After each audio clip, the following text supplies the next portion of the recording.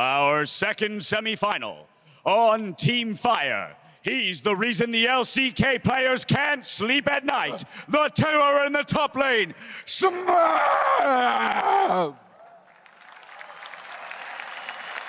Y jugando para el equipo Hielo.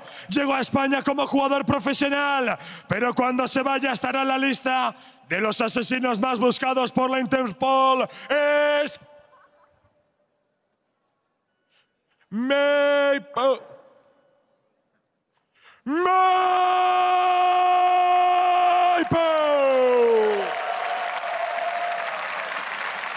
Buena suerte, caballeros. Can you do that with my brain real quick? I was about to say, fix this one. I need to get one of those buttons for my girlfriend. Just kidding, I'm crippling. I was going to say, the follow-up to that is obviously easily, you don't have a girlfriend, Krepo. So. All right, let's keep going. So looking at Team Ice, I was just running the math here, and there was 3 players from Team Ice in the top 4. So even if Smeb wins and gets the 250 points in the long run in the finals, he will only tie. It'll be 250 for Ice, 250 for Fire. However, if somebody takes down Smeb, it's going to be looking fantastic for the Team Ice players in the overall scope of All-Stars. Plus, a lot of the players have talked about it. In the 1 versus 1 mode, almost none of them care about the team factor. That this is almost all about personal glory. It's literally 1 versus 1. And Smeb definitely has that very high on his list. I mean, this is a guy that does not want to join SKT to play with Faker. Nope. He'd rather join any other team to play against him and be able to be the one to take Faker down. But that's something you say after you have not joined SKT. True. Which one came first? Did he get his invitation? Meanwhile, though, Maple has been one of the mid laners. You talk about, I mean, we talk about Faker a little bit. This guy has been so close to that echelon. He's always been a top tier, definitely world caliber. He did just take down Mata in the famed Yasuo 1v1. So he's just so pleasant to watch, and it's kind of a guaranteed seal of approval you get when you watch a Maple game. You know he's going to do at least something nice. He's always kind of average at worst is like the best way to describe Maple for me, but very often, very much so beyond average. He's still waiting for his pick. Smeb this time doesn't lock in. He's learned. I can actually wait a while. They can see my picks on the screen. Quinn Hover here to start it off, but we do expect style, right, for both of these guys. I've heard about Mordekaiser, by the way. Oh, have you? Did you know no dragon on this map? Damn it. So, shoot, I forgot about that one. Oh, there we go. They already locked those ones in pretty quick, though. Versus Kennen. This kind of feels like Smeb was like, oh, yeah, the Yasuo thing, that's so cool. You guys are, like, doing that, right? I want to get it, too. And Mabel's like, I already did that, guy. It's like when you use an old me. You're late. Yeah, you're so late to the party. You're, like, so excited. You arrive to the party. Hey, guys, meet Yasuo, too, right? Right? Guys? I can play Yasuo. Guys, mirror match. Yasuo? Is the Kennen a great matchup into it, though? Because a lot of it is skill shot based with the Q. But if you can land an auto attack and then W through the wind wall, that's what you want to do. But I feel like Yasuo should be fine. I would definitely max my W as Kennen for this matchup. I mean, Shuriken, if you're super confident in it and you're going to be landing like the point blank ones when it charges on you, then but... W max is the way to go for Kennen top lane traditionally when you play versus melee champions. That has always been it. The only reason people shift to Q is because the range champions are just too far away. But yeah, you just get double value from leveling it up, just like you said. Not only does the initial arc damage go up, you can proc it again as well. Proc it more often. Always love seeing Yasuo's, though. And despite all the memes from solo queue and stuff, I love Yasuo, whether he's on my team or on the enemy team. He's just a fun champion to watch. I mean, as a support player who tends to go for kind of setup champions, Yasuo is just so fun to have in your team. Oh, yeah. I mean, I guess that it makes sense that we both like him because we're both the sort of setup roles. Because we're too bad to actually play the game. Yeah, exactly. Like, oh my god, look what that guy's doing. He's so good at this game. I'm helping. Exactly. I pressed Q once. Smeb running Dorns, much more efficient. He might actually go for a tank Yasuo again here. Let's see what he's pairing that Dorn shield with. I mean, these trades, wow, we can be like, oh yeah, look, he's losing. It's super early in the game, so they can just walk all the way back and try and get a recall off. Yeah, he's testing the waters, honestly. I wonder if he actually will, though. He's staying pretty late in the brush, and he's got... He definitely came out worse for wear on that trade. He's staying with the minions. Yep. Maple getting the early push here and the sustain from the Dorns. So Smeb kind of surprised by the damage from W start Kennen. Procs his shield immediately as well. That's good. That one auto attack from Maple depletes the shield for Smeb, putting him behind again. Definitely was one of the good changes they made to Yasuo, and they were looking for ways to nerf him. I like that they nerfed the time where the shield has to charge back up, because that's one of the most annoying parts about the Yasuo. Building that shield back up from moving around. Maple actually getting very good last hits. Yeah, definitely doing a great job here. Looking at Smeb also, his runes, he's running both magic resistance and armor, no health, indicating that his kind of having to defend against Kennen is twofold.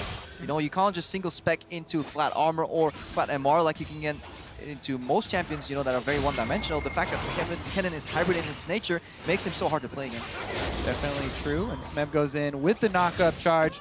Now can he get Minions out coming, of that though. trade, though? Yeah, minions tanking, good exhaust here. He had one exit creep remaining with the E. Yeah, so not so good exhaust. No. And he basically forgot about the approaching minion wave. exactly.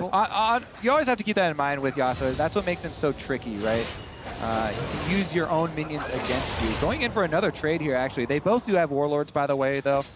So healing up off of the minion damage. And it's definitely W max Kennen because there's 29% attack speed on the side of Maple. So he really just wants to repetitively auto those minions like we've been seeing, generate that CS. He may drop a couple because his AD isn't as high, but he wants to control the wave and as many of these procs as he can to then stun Smeb as he goes in. And it is always so hard to get wave control against Yasuo if you're just relying on autos. Because as you can see, Smeb, he's having a very good... That's fine, Kobe, I got you. I love the fact that he placed the wind wall when he's done CSing, places the wind wall, goes for undeniable Q poke, and then he hides the brush again, waits for that shield to come up again. Now he's trying to use his ranged minions. Yeah, cycle through. It's always just the possibility of an engage that's keeping Maple back as well. Good double asset with the Q here. Smeb showing some Yasuo know-how. I wonder if he does try and take advantage of the summoner spell discrepancy here that he has earned for himself. Currently, he's not trying to. You know, he's just shoving in the minion wave, trying to keep his CS up here. Yeah, and following that talk that we did earlier about the points, if Smeb falls here, Ice is guaranteed to win the All-Stars event. So he definitely needs to and win not just the 1v1s, by the way, the All-Star events. Yeah. There's so many points in the 1v1 tournament. Yep, he will lose his right to play in the final for combined 400 points there. But let's see, we're not there yet. It's the first game of best of 3. Smeb is up 2 CS, but there is CS under the turret from Maple, and it doesn't matter how good he's trading. If he's trailing CS, Kennen can control the game later on. Yeah. All right, let's see. No sweep from Maple. Keep on grinding here. Yeah, there's the sweeper, but not going to go for the Rash. Remember, it is the focus on the minions.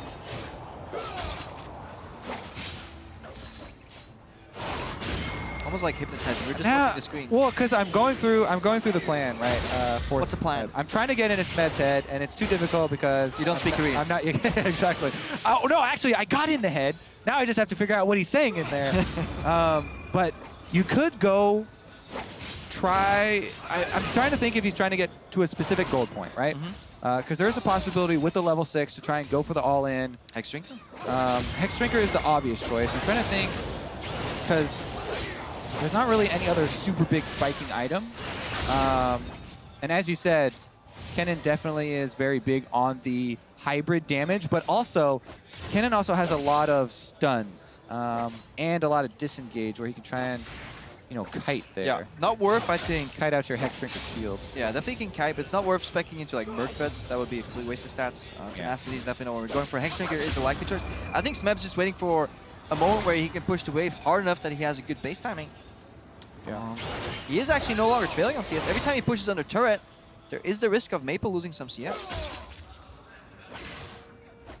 A good sidestep, hides behind the range piece when he needs to, then goes for the brush. Good trade, wind wall to deny auto Q. Really well played by Smeb as he has the shield on the backhand. Only loses the shield health there. Plus, with both of them having Warlords, double effectiveness for... Oh! Yeah, this is ulti versus ulti. Smeb needs to land a Q proc into R. If he hits the next Q, it could be over. Remember, it places you outside of the turret if you can. Okay. That's a good change they made to Yasuo as well, or maybe it was from the get-go. If you ulti somebody under turret, the game will place you as far away as it can from the turret down. Will Maple expect it? Yeah, there we go. The sweeper to find him in there. Smeb was sticking around.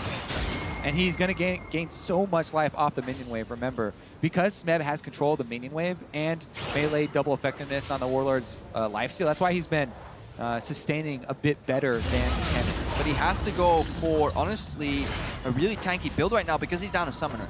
Maybe in the chaos of that all-in, he didn't realize that Maple held on to the exhaust. Yeah, and that is one of those timers that's much more difficult to keep track of, rather than the super easy flash everyone's used to for Summoner's Rift. Meanwhile, well, you have your own exhaust. So, yeah, I mean, if you use them at the same time. But if they're desynced, very difficult. But again, so much attack speed here for Maple, doubling down on it. And no Hex Drinker, yeah. Nope. So he is going for something else here, special. I mean, it's either the Sterk's Gauge or the Frozen Mallet, which would be a long ways off, so. Probably just wants the Charm's Fist to hold on to that. Yeah, that one, to me, though, it's actually not very efficient. And you have to stack it up, so I don't really like the item. Indicating he is going for a CS victory unless he just lands a good all-in here. Smeb taking a lot of damage here because this is an enraged Kennen here. Needs the Relic to get out. Second stun is coming right now on this mark. Ooh, they just faded. Yeah, need one more. Blood Moon charges. Uh-oh. Now this is the attack speed Kennen. Yeah. Good goal for current victory, honestly. Winwell definitely puts a stop to that. Because we have attack speed boots picked up by Maple and double door, and this is kind of a really efficient point for this 80-centric Kennen, or attack speed-centric Kennen rather. Doesn't get much better than this. Yeah, and you're also limited to 2 Dorans, so it's not like you can just spam a bunch of Dorans. Nope. They've already chosen their Dorans items. Meanwhile, Smeb didn't pick up any other items, so that was a very good exchange from Maple, and he just got more potions. So no more combat effectiveness there, just extra sustain, which he didn't have a big problem with before. Now he does. Kennen's getting stronger, obviously, on the later basis, so you only have like one wind wall every so often. That maybe is the problem. And as Maple gets tankier and has access to exhaust and ulti, the all-in is less likely to happen. Really good counter stun here by Maple. He basically had a mark, W proc, or he EW proc, as he had a mark on him already to deny Smeb the opportunity of ulting on that knockup, and now he's going all in. He does get the ulti off though, Exhausted. He's too far away from the relic. He needs to get the relic, but it's too far.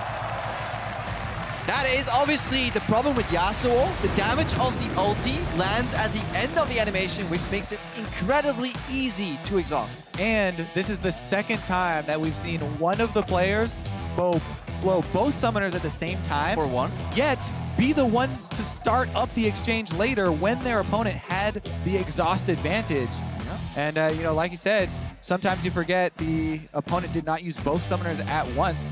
Maple, just like Uzi, had the extra exhaust. Pretty easy victory right there for him. In game number 1, though, this is a best of 3. Smeb and Fire still have a chance. But that is honestly, I think, what happened. I think Smeb must have forgotten in the chaos of that first what happened? That the exhaust was still available. Because if you land that, maybe you survive for a bit longer, you get extra shield up again.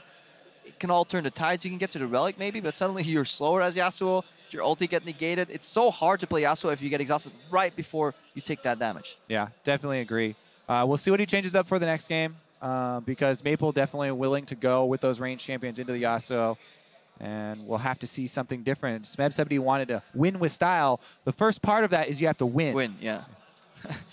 when you're not losing with style.